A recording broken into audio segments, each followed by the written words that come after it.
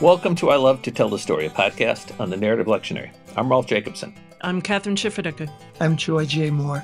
This is the podcast on Mark 13. It's for the fifth Sunday in Lent, 2024, March 17th.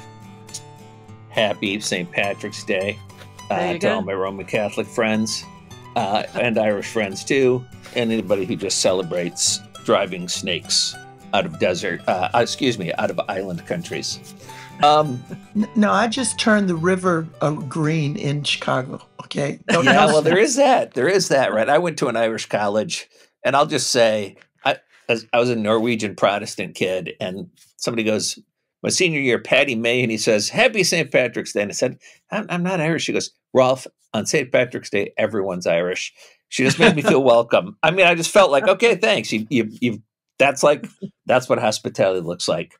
But this is Mark 13, and I think this is one of the texts that really and choices in the narrative lectionary that really shows how the narrative lectionary helps us understand the Bible differently than the regular lectionary. In the church year lectionary, the Revised Common Lectionary, that is built from December through November, essentially.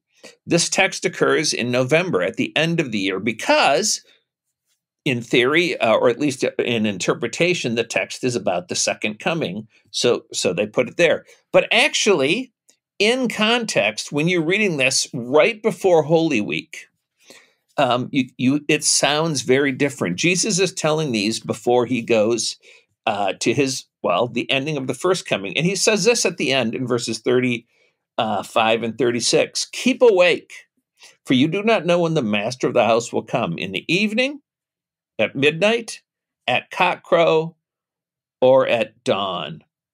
Well, if you think about it, evening, midnight, cockcrow, dawn, those are the moments of Christ's passion.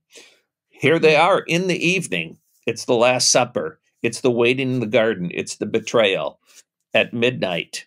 Then at cockcrow, Peter's denial of Jesus 3 times. And then when dawn comes, the passion of the Christ as he's put to death. And so I really think this text right before Holy Week helps us hear the text differently, and it helps us understand the events of the passion differently. Yeah, that's really helpful, Rolf. Thanks. We're used to hearing these texts around Christ the King Sunday. Which also has its own, appropriate nature as we move into Advent and the idea of Christ's first coming and second coming. But hearing it now in Lent, not long before Holy Week, in fact, right before Holy Week, it does have a different kind of sense to it because, of course, the passion of Jesus, the death of Jesus is a huge event, is a traumatic event for the disciples. And Jesus says to them, right, "Keep watch. What I say to you, I say to all, keep awake," right? And of course, that brings up images of the Garden of Gethsemane and the disciples not being able to keep awake. But in a larger sense as well, right? Keep awake, keep alert. You don't understand what's going to happen, but I do. So keep watch with me. As you noted, this was a major event, a significant event in the life of the disciples. And what do you do when a tragedy occurs that was unexpected? You rehearse the last things you remember before that tragedy occurs. You repeat it. And so I can think of in fear, in trying to understand right after the crucifixion and before the resurrection, what were the things that he said to us? And so these words being stuck into their memory. But then after the resurrection, when the stories are passed along, they have greater memory, greater meaning for the disciples.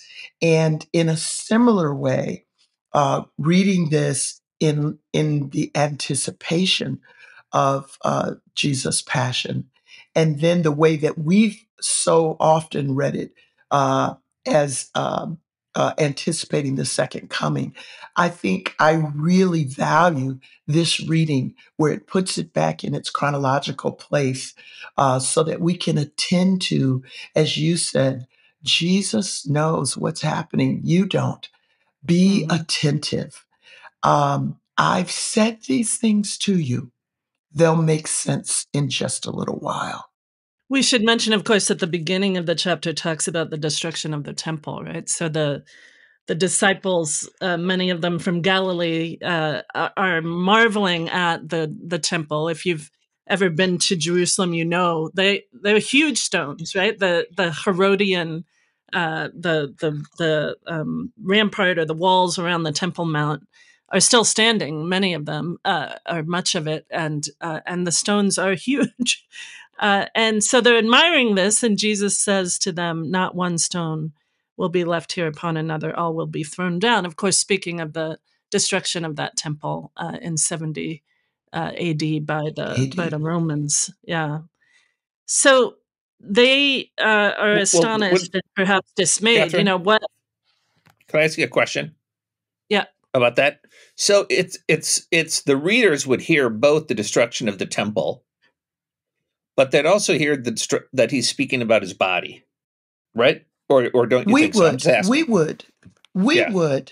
And so, and the listeners were Christians. If you read it as it's coming in this text, they're coming out of this this magnificent facility, as Kathryn you described, and they're talking about it. What a grand building, and Jesus says it's going to be destroyed completely, and without the crucifixion and before the destruction of the temple, that's just an incredible statement. I mean, you don't tear down a beautifully constructed facility that is in use. And so I can see that being a question that just hangs over their imagination. And then when the temple is destroyed, all of that stops being symbolic, which it was when Jesus was crucified. So we have both meanings. And I think that's what your question is leaning into. We have both meanings because Jesus will say, and we'll talk about this as we go through the Passion and the Last Supper, this is my body. And so we understand at the crucifixion, the body of Jesus, the temple of God being destroyed. And it has complete new meaning when this great structure is actually destroyed. So I think it's multivalent in its memory, in its meaning. That's what I was getting at. So I'm sorry, Kathryn, to get off track. Go ahead. Back to your. Well, it's not. I think you may be right. It's not as explicit though, right? Because there's other texts where Jesus says, destroy this temple, and in 3 days I will build it again. But here it's so yes, and here I think the emphasis really is more on the temple. That I agree. That Jesus says that look, it's gonna be destroyed. But don't be afraid, basically, right? Many will come in my name and say, I'm here. But when you hear of wars and rumors of wars, do not be alarmed. This must take place, but the end is still to come. I hear, the destruction of the temple, the second temple, right, is such a monumental, such a traumatic event in the life, not just of Jesus followers, of course, but of the Jews, the larger population of Jews, and it must have seemed, just as when the first temple was destroyed, it must have seemed like the end of the world, right? Like what do we do without the temple? And Jesus wants to reassure his disciples, that it's hard, but the end is not near. Don't be afraid, right? This isn't the end of. This isn't the end of all things. And I think that bears our hearing today. with so much controversy, so many disputes, to use the language that we've been talking about in the encounters with Jesus that are recorded here in Mark, with so much going on, and there being so many conflicts, literally Mhm. so many wars, uh, Mhm. uh, rather than trying to predict what that means for us, to take these words to heart. Don't be alarmed. This must take place. If we know the Old Testament, if we are familiar with the Old Testament accounts, as are the first century followers of Jesus, then the echoes of destruction, the echoes of the failure of the people of God is contiguous with the echoes of the presence of a faithful God. And so we don't need to be alarmed.